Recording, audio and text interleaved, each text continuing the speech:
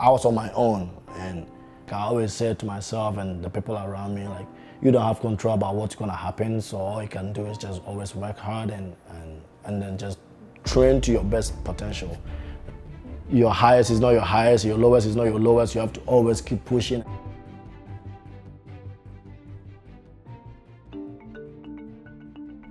My name is Francis Techi Atuahene. I'm from Ghana, and I'm a professional soccer player for FC Dallas in the MLS. When I was growing up, it was just more like just playing soccer at the time, because that was the only thing that really kept me going and made me more excited every time I wake up in the morning. It was an escape because it was my happy place, and the minute I know I'm not playing, I know life was completely different, so I was always glued to the soccer ball, which turned out to pay out pretty well for me. Primarily, I grew up with my grandmother. She took care of everyone. She did an amazing job, and I miss her a lot. And I talk to her every Sunday, and it's pretty good. And when people see a young kid playing, doing well, especially when the person is playing without not wearing soccer cleats or not wearing the proper gear, they oftentimes come to you and they'll take you out, buy you food, and then they'll do their best and get you cleats. There's a lot of people that do that, and I was one of the fortunate kids in my village that was lucky enough to be able to receive few gifts like little money to get food, and sometimes I'll take that food home, share it with my cousins, and it was amazing. Because of that, I was always wanted to work hard, wanted to play, and then wanted to enjoy. I was always playing behind the building that we lived in. It was just a small tight, and my cousins and some of my friends nearby, we always would just put a little 2 stones together, and we always play at the back. That was my earliest memory.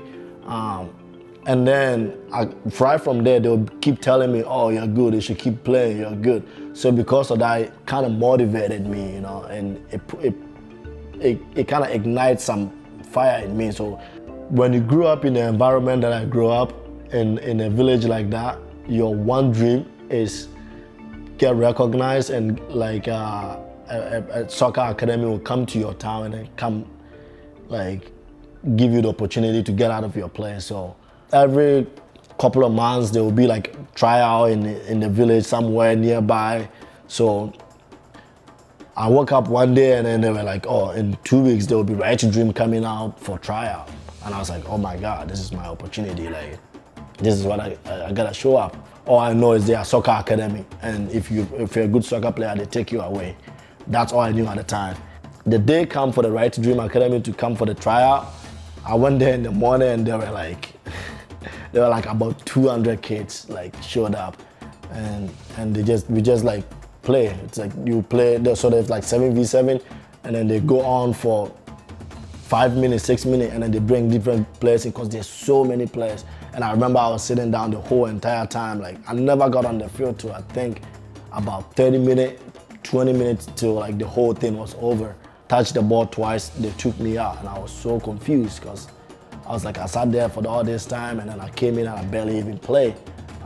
And then among all those kids, they selected 7 players, and I was one of the lucky ones. We figured now my life is good, I'm gonna get education, I'm gonna get cleats, I'm not gonna worry about food and all this stuff. I got there and there were about 150 players there, and everyone is the best from their place.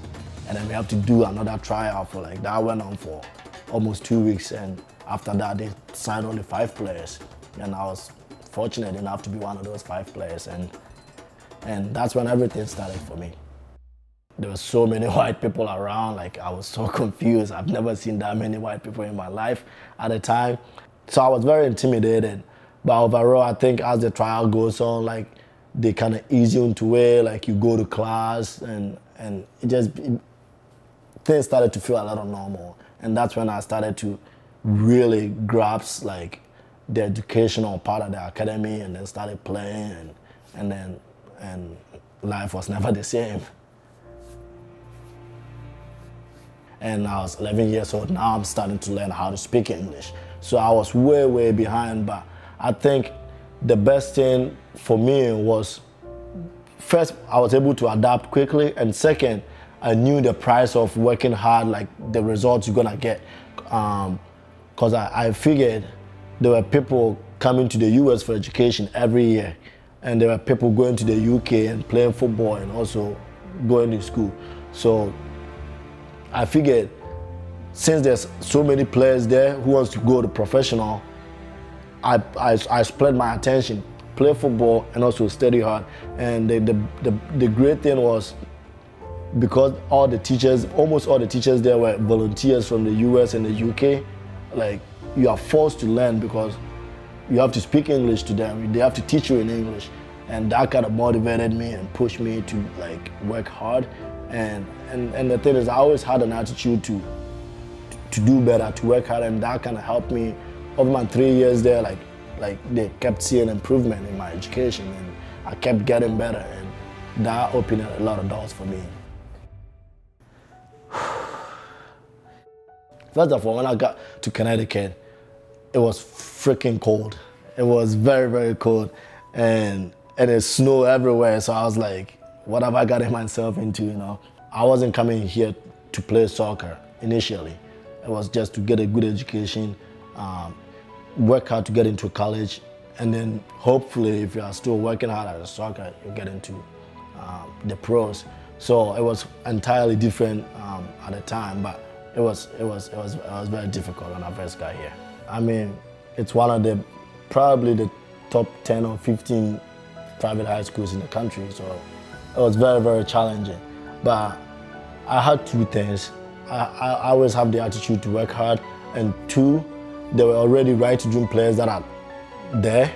For me, I was mostly just making the right friends, going to see my teachers every night, and just like doing my best, and then just working hard, you know, because I figured, like, right when I got here in the US and when I went to high school, I was on my own, and whatever path that I choose to do was gonna be like my responsibility. So everything that I did was just to make myself better. And then of course I met my host family.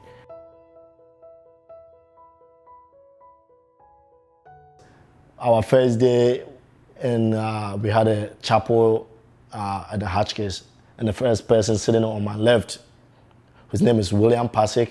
So when we first sat down, he just started talking to me. How are you? How's your journey from Ghana? Like, we just started talking, and he asked me, like, have you been to New York before? I was like, it's my first time here. Like, I just got to Connecticut, and he was fascinated, wanted to know more about me, wanted to know soccer, wanted to know about Ghana. So we just kept talking, and he was like, and I think we had a long weekend was coming along. I was like, I'd love to take you to New York, like, because I was gonna stay at the boarding school because I had nowhere to go. I was like, and then he was like, oh, I'd love you to take you to New York City, like to meet my family, like I'll show you around. And I was like, that would be fantastic.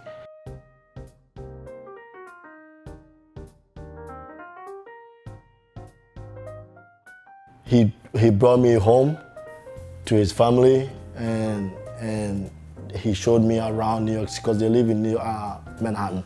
So they showed me around, and that was, for me, it was mind blowing. But I was living in Ghana, and then I'm in the middle of Manhattan, like seeing all these tall buildings. I was so blown away. Every other weekend where we don't have to be at school, the family will invite me home, stay with them, and then when it's spring break or summer, like they'll bring me home, and then I'll travel with them, and then eventually they became my host family. And at the time, because at the very beginning I was very, very quiet, so every time I was with them I never really say anything. But as time goes on, I started opening up, started talking to them, and then I started traveling with them, and then it just took off from there. And now I talk to them almost every day. I wasn't gonna go back till after I graduated from high school, which is 4 years straight. So as 2 years in, it was very hard because I missed my grandmother, like I missed my friends at the academy, like, and I missed my Ghanaian food, most importantly. And once I graduated from high school, I was so excited, and because I was gonna go back to Ghana for the first time in 4 years. I had just gotten into Michigan. Everything was just like super like nice, and I was very happy. 2 days before my flight, found out that I lost my passport. If I go to Ghana, I can still go to Ghana, but I need to get a new passport when I get to Ghana. And the time frame to get a passport is 3 months in Ghana. Or I can stay and get an expedited passport in the US, and the time frame is 7 weeks.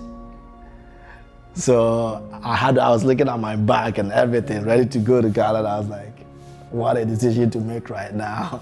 So I ended up staying, and by the time I got my passport, summer school had started. So I never gone to Ghana, so I had to stay for 1 more year. And it sucked. I was so pumped. So I had to stay for 5 years straight before I went back for the first time, and it was fun. And in the back of my mind, I've always wanted to be a professional soccer player, so the goal is to always play well, set a good example, give back to my community, and just enjoy like the talent God is giving me. So that was for me, like, I always use my soccer stuff to help the people around me. See, when I was my junior year at Hotchkiss, the school I really wanted to go to was UCLA because it was so warm and I wanted to go to California. But when I went to Michigan, it was completely different. Well, first it was pretty cold. I don't know why I was there in the winter. But I went there, I met the coaches. They were very new coaches. The program hasn't won Big Ten championship before. So they were like, they just made me feel welcome. They were like, you come in here, like we're gonna make sure you are the man here. We're gonna like do everything we can to push you to the next level, and we're just gonna like pretty much push you to be your best, you know. And it just felt different. So then I went to UNC to visit. It just didn't feel the same way, you know. And also they've already won the ACC bunch of times. They've won national championship.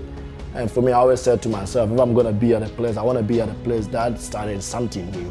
How cool would it be to be the first group of guys to win the championship for this school? For me, that would be more special than a school that every year that wins the championship. So, and that was for me the main reason why I chose to go to Michigan. And at the end of the day, we ended up doing that. So, and I was very, very proud about that. The whole day was just like, it was fun, but I was nervous. But I had my family there with me. I have my agent there with me, so it kind of makes everything better. And the minute I heard my name called, I was like just so excited because I was like, now like the real task like starts, you know. What does an ideal future look for you? I just want to play. I just want to play. So, and I think one of the things I guess Dallas hasn't really done with me is give me the opportunity to be on the field. When I was given the opportunity last year, I came in and I scored. But I don't control that, so I can't, you don't know how the decisions I make, so I can't really say anything. What I can do is just show that I can play, you know, and hopefully, if they don't give me the chance, hopefully different MLS team will give me that opportunity. So that's all, like, for me, I can say, you know, like, just keep working hard. What advice do you have for young Africans, you know, who want a career in football? I think the only thing I can say is just never let that dream die, you know. And I know it's like so easy to let it die because the opportunities there are so limited. But like I always say to myself and the people around me, like, you don't have control about what's gonna happen, so all you can do is just always work hard and then just train to your best potential. You never know when the opportunity is gonna come. Just keep dreaming and keep having hope and keep enjoying the game, because the game always brings smile to everyone, and especially Africans, we love playing, and that's what is our escape, and it always makes us happy. So just never forget that and always keep playing.